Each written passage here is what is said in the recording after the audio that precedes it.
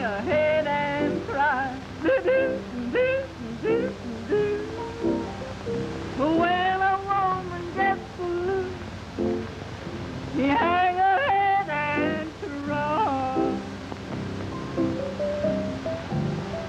But when a man gets blue, it's rain and riding.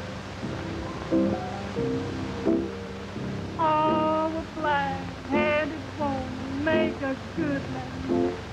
Leave this town, lose, lose, lose, lose. That black-headed woman make a preacher lay his Bible down.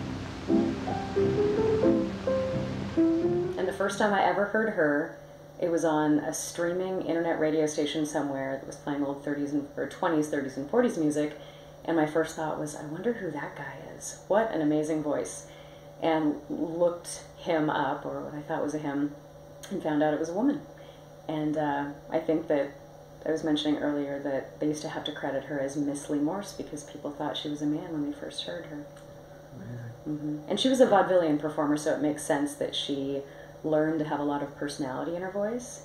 But I think that having that low voice gave her a really wide range for being an actor on stage, too, because she was really dynamic and she was a chameleon. She could do just about anything. Right now, I'm sticking by an old favorite. To me, it packs more appeal than any song I've ever heard. Never failed me in the middle of the night. Do you know it? Hey, I've heard it a great many times, but I never heard you do it. Well, that's easy. Play it, Bob. Tiny stars above, little lamps of love, throw a kiss to every flower.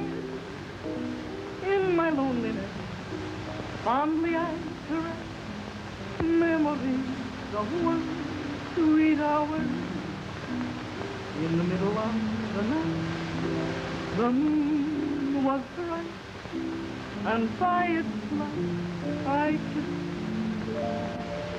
In the middle of the kiss, you sighed with delight, and whispered this, I miss you.